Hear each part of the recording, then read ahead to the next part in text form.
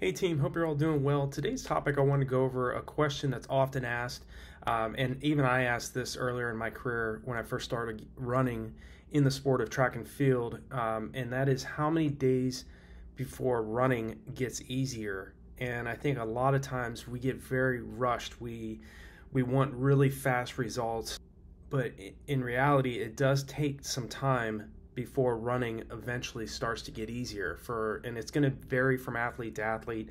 I think that usually you'll start to see some results and running will start to get easier within about 3 to 4 weeks.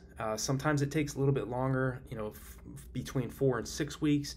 For some athletes, they start seeing some results in a matter of a couple weeks. But normally, physiologically, it does take anywhere from around 21 days up to around 4 to 5 weeks before you start to see some adaptation from running aerobically as well as anaerobically. And I think in order to run faster and more effectively and to be able to sustain your goal race pace for longer periods of time, you can't just focus on running easy, relaxed aerobic running. Okay, it is still vital. It's still essential for you to still run easy in order to get in better fitness, in order to burn fat, build your endurance, but you do have to get out of your comfort zone. Okay, you are not going to get faster if you just run easy, relaxed running every single day. Okay, and again, every athlete's different as well. So what I mean by that is if your goal is to race a specific time in your specific race distance, then running at much faster paces is essential. Okay, if your goal is just to start and finish a race, or if your goal is to lose weight, then running easy and relaxed every single day and being consistent with your mileage should be your overall focus. So there are a lot of different runners that come to this channel that have different aspirations. Okay, there's some athletes that are trying to earn a Boston Marathon qualifying standard. Some athletes are trying to run faster on the track. But there are also a lot of athletes that are just trying to get in better shape. Okay, so that might be you. If that's the case, focus on being consistent with your mileage. If you're just starting off in the sport, maybe if you're overweight, try to just get in the habit of walking and jogging 2 to 3 times a week. I think you really need to focus on being consistent in terms of running anywhere from around 3 to 4 days a week. And then as you get fitter, then you can start focusing on adding an additional day of running, maybe an additional day or 2 of running, and start speeding up your paces during your runs as well.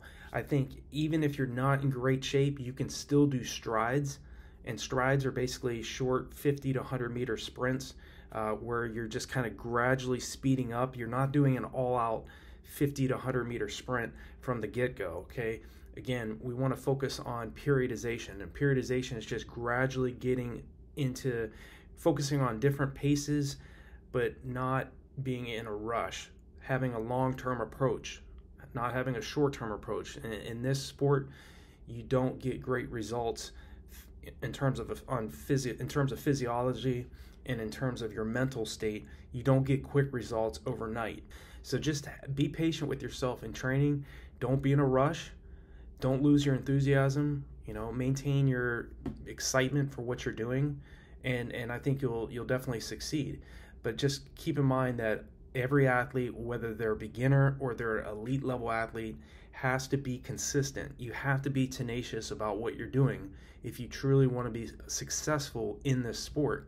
And again, your goal might not be to earn an Olympic trials qualifying standard in a USA track and field event.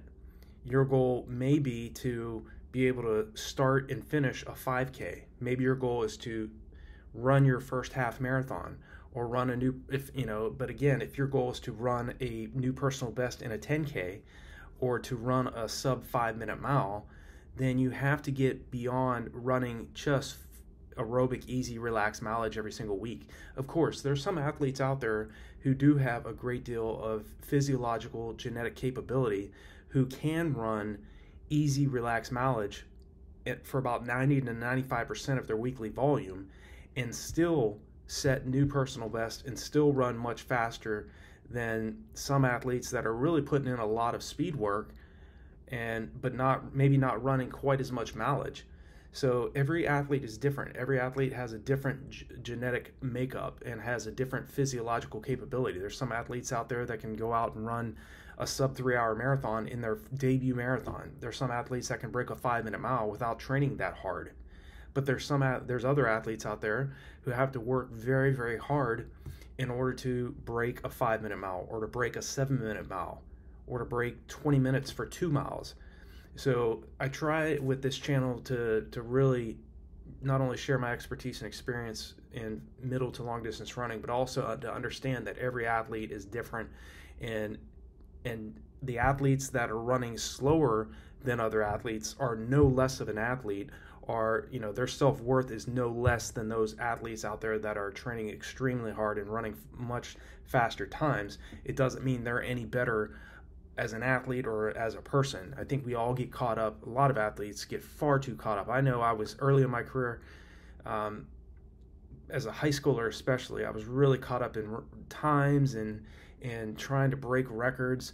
And yeah, you do have to be goal oriented, but just remind yourself that your self-worth is not based on how fast you run. I think a lot of athletes add so much added stress on themselves when they get caught up with comparing themselves to other athletes, comparing themselves to their last workout or to their last races. Don't be so hard on yourself. Keep that enjoyment in what you're doing. Make sure that you're still training hard and being consistent and being tenacious with what you're doing with whatever goal you have. Okay, if it's to lose 5 to 10 pounds, if it's to earn a Boston qualifying standard in the marathon, or to run a new personal best on the track or on the roads, you do have to be zeroed in and focused on what you're doing, but also at the same time still have a good time, still enjoy yourself, still know that this is just running. Okay, there's more to life than just running. Surround yourself with people that'll take you out of your comfort zone, whether those are great athletes that are better than you, or surround yourself with that support structure. Your family and friends that still are going to care about you, still will respect you regardless of what time you run.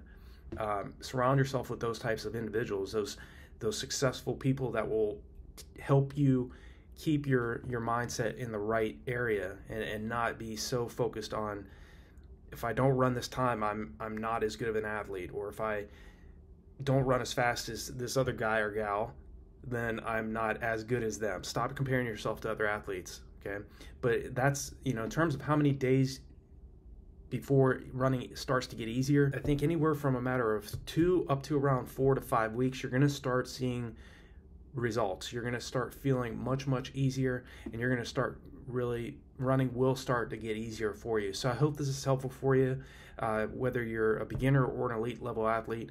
The more experienced you are in the sport,